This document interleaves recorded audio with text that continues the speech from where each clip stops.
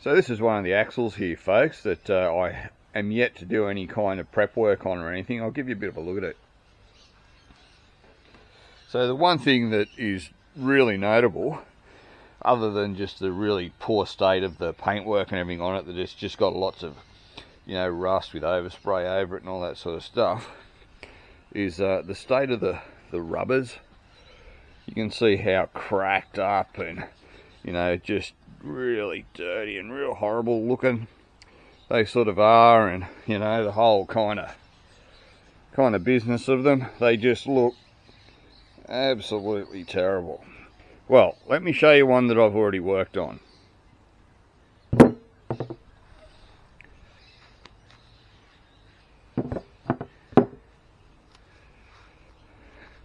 A little bit of a difference there, folks. I've spent probably a couple of hours on this one, but the biggest thing that I think I need to show you guys about it is the way that the rubbers have come up with a bit of work. You know, cleaning up all the metal parts and everything, that's just using a wire wheel and, you know, stripping them all off and all that sort of thing, involving a few different sort of size and shape wire wheels to get into all the crevices and everything. But I'll give you a look at the rubbers.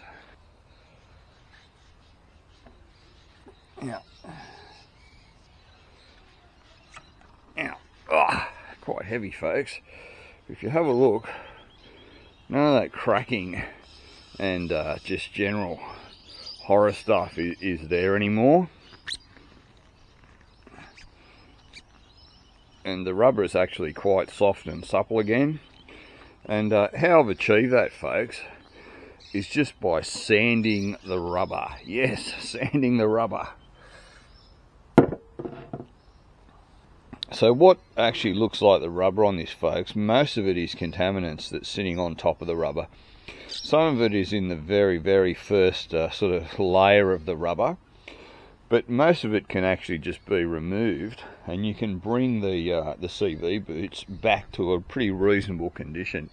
They're actually a lot softer and supple now that that stuff's removed, because this actually kind of makes the whole thing feel really brittle. And what all these surface contaminants can do is actually start cracks and cause the CV boots to actually rip. So what we've got to do is we've got to actually get rid of all this off there. So what I do, folks, I use a little bit of a mixture of different sandpapers. I kind of go at it with, say, 80 grit sandpaper and get the most of it off, and then go down to, say, you know, maybe 120 or 180 or something, get it kind of smooth.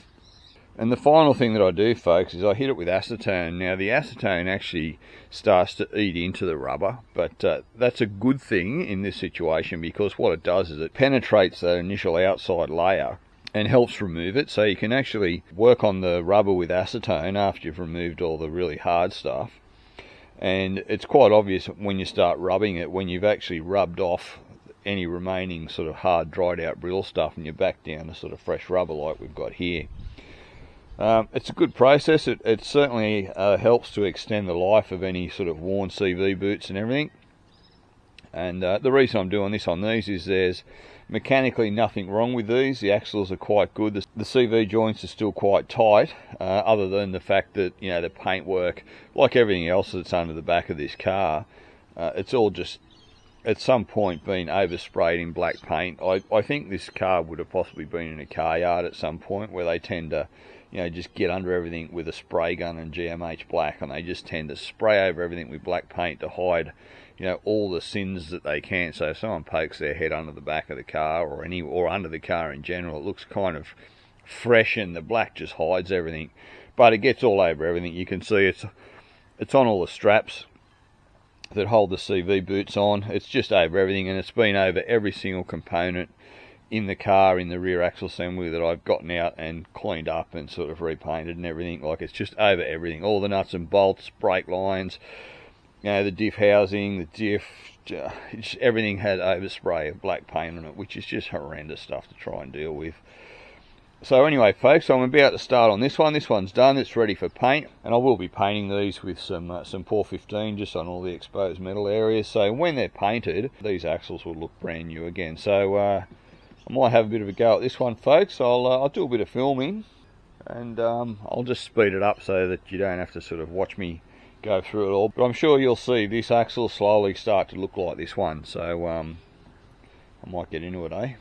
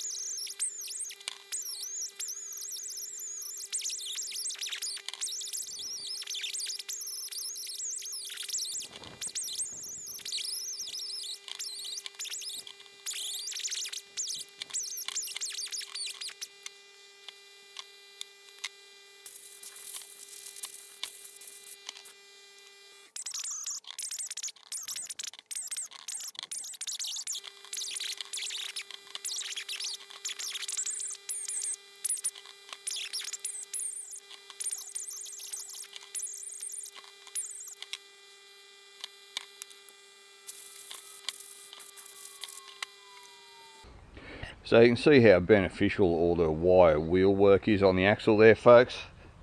All these really daggy ends, you know, like all the splines are cleaned up, you know, all the sort of rusty, greasy crap that was on there, all the threads are nice and clean. The seal surfaces are all really nice and clean now. All this is kind of ready to paint. The axle itself is nice and clean. The dry flange end is also all nice and clean and rust free and ready to paint. Now what we've got to work on, folks, is all this area on the rubbers now, which, as you just saw, is pretty friggin' crusty looking. So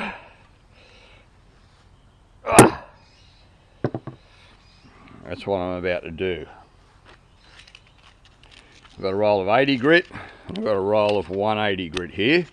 So I'll start with the 80 and I'll just start sanding off all that crap that's on the outside of these rubbers, and I'll give you a look as we progress.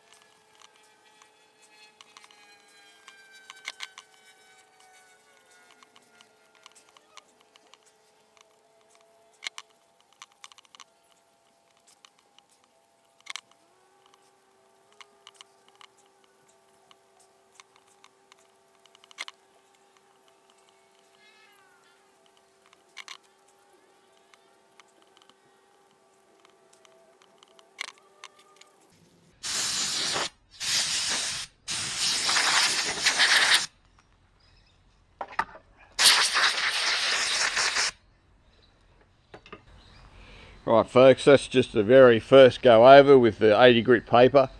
You can already see the difference in the rubber, and when you're working on it with the sandpaper you can feel it. You know, there's a big difference in the feel of the paper when you actually rub through that hard crusty layer and actually hit the nice soft rubber.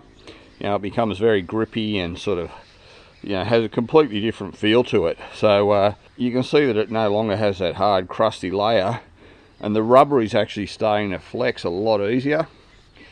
Yeah, so I'll probably do the other end like this, and then I'll have a bit of a look at it, and I might change paper down to something a little bit less aggressive.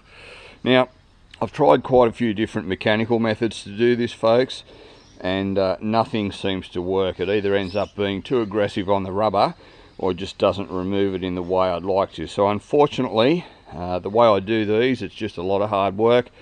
It's like restoring a piece of old furniture, folks, and just rubbing all the timber work back by hand. It takes a while, but it's worth it in the end.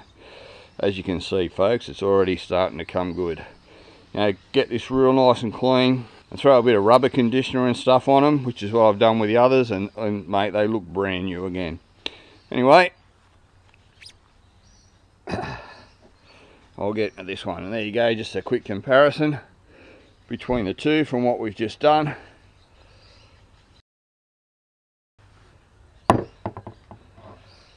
So I won't show you this one, folks. I'll just do that up off camera, and then I'll go on to the finer grade paper, and I'll give you a look at it once all the sanding's done before I hit it with any rubber conditioner. Right, folks, I've just finished with the 180 paper. I'm now past the abrasive stage. I'm about to start with the chemical stage. So here you go. That's the 120 paper finish. You could obviously keep going finer and finer with your papers, folks, and start to really get a sort of a glossy polish on the rubber.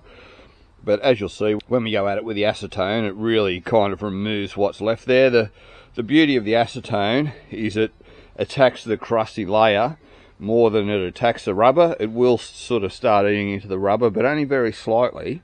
But it will really attack any of this hard crap that's left on there, and it evaporates really fast, folks, and doesn't leave any residue behind. So it won't continually affect the rubber. We're really just using it as a chemical cleaner at this stage. So I'll just throw on some nitrile gloves, folks. The acetone still attacks these, unfortunately, but it's better than nothing. I could put some chemical gloves on, folks, but I just don't have the dexterity that I need to do this when I have chemical gloves on. So unfortunately, oh, that's a bit of a dud. Yeah, unfortunately I'm going to have to put up with the nitrile. It will eat through it eventually and soften it to a point where I start rubbing the fingers out of the glove, but I'll just swap and go to a new glove, you know. I'm almost out of acetone, folks. I hope I've got enough to finish this.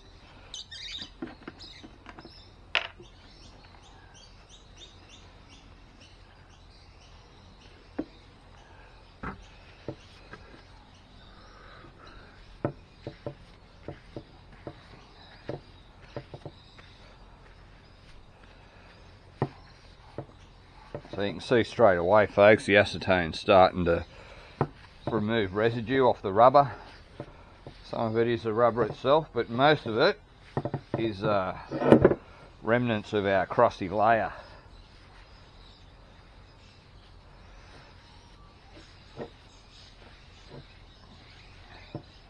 Obviously you could skip this layer because it is pretty good already, but this just really helps even it up and get rid of any of this really horrid stuff that's left on there. You can actually see it as you sort of start wiping it. It's like all of it, folks, it sort of works as a guide coat while you're sanding it. You can see where you've removed the layer and where it still is, because it'll be like a sort of a browny colour until you sand it off and the rubber's nice and black underneath. So you don't really need to be able to gauge when it's gone and when it's still there, because it'll be quite obvious in the fact that you can actually physically see the difference between the rubber and the crusty layer. And it's not weakening the rubber in any way, folks, because what you're removing actually adds no strength to the CV boot. It's just crusty crap sitting on top of it that stops the boot flexing and creates cracks. There you go, look, you can see gloves starting to turn to poo. I think we might call that one done. That's pretty clean now, folks. I'll throw a new glove on and I'll hit this end.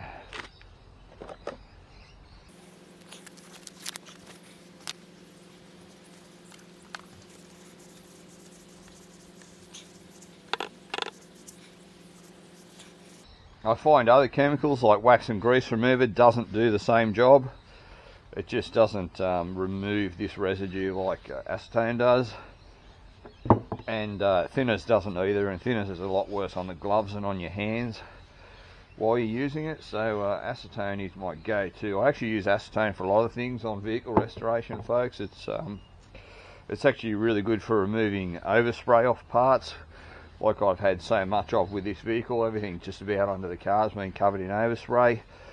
You're able to use acetone to remove the overspray without really damaging sort of anything else. And it actually seems to be better than thinners at doing it under most circumstances. For this sort of stuff too, I guess it probably depends on what's under there, what you're trying to remove, but just generally I get the best results with acetone, but it is something you always want to have gloves on for. You know, just like thinners, really. Alright, that's looking pretty clean now, folks. Really happy with that. Now, where to from here?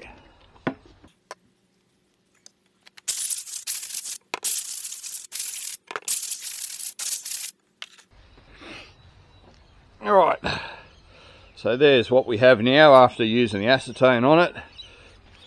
You can still sort of see light sanding marks in it, but it is very, very clean, folks, and there's no more of that cracky, crusty stuff. And our rubber is now quite soft and supple because it just doesn't have that stuff on the surface stopping it from moving. Alright, so what I have here, folks, this is something that I use a lot to try and restore plastics, old plastics and rubbers and stuff. I have no affiliation with the chemical guys. It's just a product of theirs that I've used over the years and found to be really good. For me personally, for trying to restore old rubber and things, I get the best results out of this product compared to anything else that I've tried. And I've tried quite a lot of products, particularly a lot of the mainstream brand products, and this always gives me better results. It's a gel, and what I'll do with this, folks, is I'll lather this onto the CV joint boots, and then I'll let it sit overnight. Then in the morning I'll just come and wipe it all off, and basically what I'll be left with is a really soft, shiny rubber which looks almost brand new. It is kind of sticky, horrible stuff, folks, that really kind of gets into your skin too, so I always tend to use a glove with it. You can put it on with an applicator, and I do, depending on what I'm doing. If I'm doing tyres and, you know, various sort of small bits of trim and stuff, I use an applicator. But in a situation like this, I'm just going to squeeze some on and into my gloves and stuff, and I'm just going to kind of work it in with my fingers.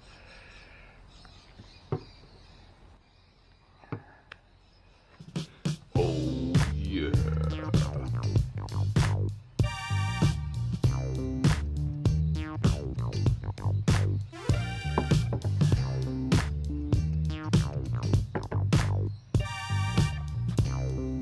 Let me get my hand right up in there, baby.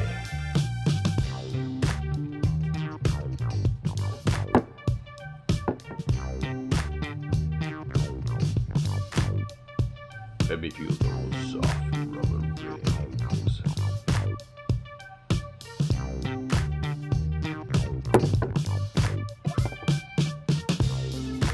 Let me caress you with my oily hand, baby.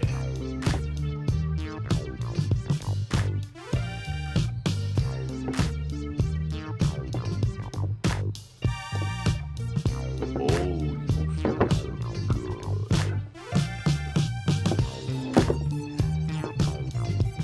good.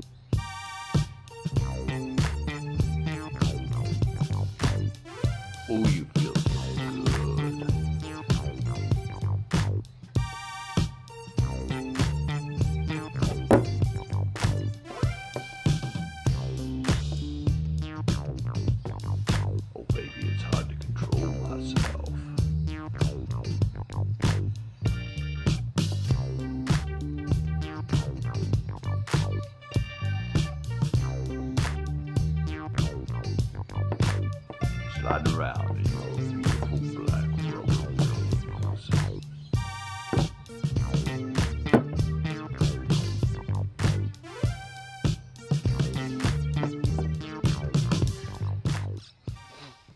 And that's pretty much that, folks. Other than, like I say, we'll let that sit overnight now, and we'll clean it all off tomorrow, and then we'll get them ready for paint. But as you can see, folks, what a transformation from brittle looking, crusty, hard things that were really hard to move, that basically if you would have pushed it too hard it probably would have split just because of the surface tension from the crud on the outside. But now they're just nice and soft, clean. You can put stuff like this on them and it'll actually stay on the surface now.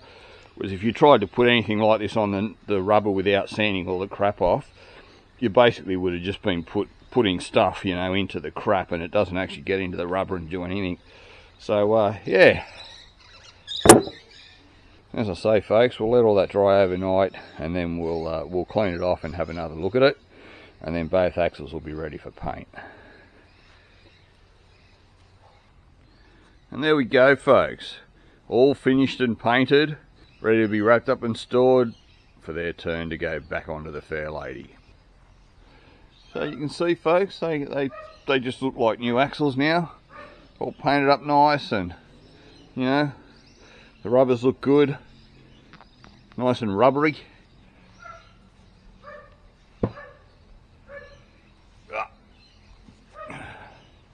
It you know, it all worked out really well. So that's how you do it, folks. Cosmetic restoration of your axles. And as I mentioned earlier, the CV joints seemed fine on them, which was the reason why there was no need to sort of cut the boots off and do anything with the CV joints. If there was any damage to the boots and the CV joints had lost any grease or anything like that, then that would have been a different story. It would have been new boots, rebuild the CVs, or get new CVs, new axles, or whatever. But for a lot of the time you can get away with just doing this, because realistically there's nothing wrong with these units other than they looked extremely sad. Paintwork was terrible. The boots looked like they were about to fall to pieces, but as you can see, that's not the case. Bit of a clean up, coat of paint, and get that really heavy crusty layer off the rubber on the CV boots, and they'll certainly last a hell of a lot longer in service. So I hope you like that video, folks. At least it sort of highlights an alternative to when you have a situation like this, when you have a mechanical component that there's nothing wrong with. Other than cosmetically, it just looks absolutely terrible, you know, and you wouldn't put it back on the car in the state that it's in, and it makes it really hard to sort of know how far you need to go, and of course the amount of money that you have to spend. It's not cheap rebuilding these axles. It's rather pricey. So as always, folks, thanks for stopping by the Aussie Shed. Bloody pleasure to have you here. If you like the video, remember, give it a thumbs up, leave a comment, subscribe to the channel, and I'll bloody well see you on the next one. Cheers.